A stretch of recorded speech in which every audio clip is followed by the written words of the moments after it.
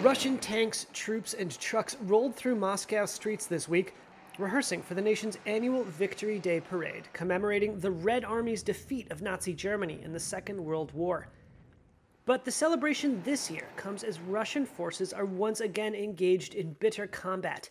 Russia invaded Ukraine in February in what President Vladimir Putin calls a special military operation.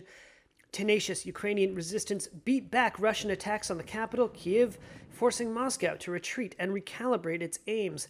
Now, Victory Day approaches on May 9th, and some wonder what kind of victory Putin will present to his people.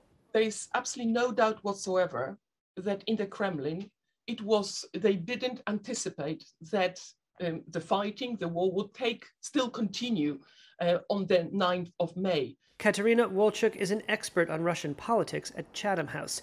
She says that if Putin can't claim a major prize, he may settle for a smaller one, finally seizing control of the battered and besieged city of Mariupol.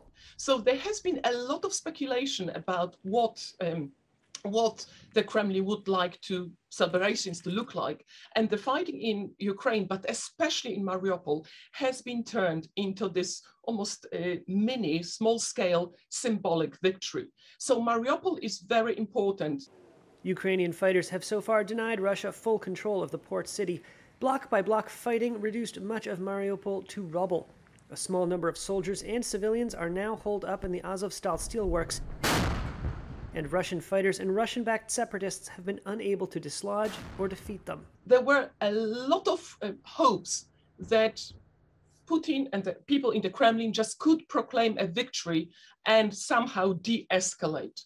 Now we know that the 9th of May is not going to be the date Russia will continue fighting whatever happens in Mariupol, despite the casualties on the Ukrainian and on the Russian sides. Putin is set to speak at the May 9 victory parade before a massive display of Russian military might. In rehearsal, a squadron of Russian warplanes this week streaked over Moscow in a Z formation, a symbol associated with the Russian military offensive in Ukraine.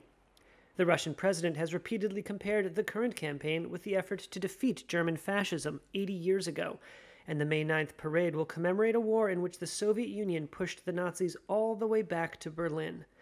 This year, Putin may have to settle for the cinders of a single Ukrainian city.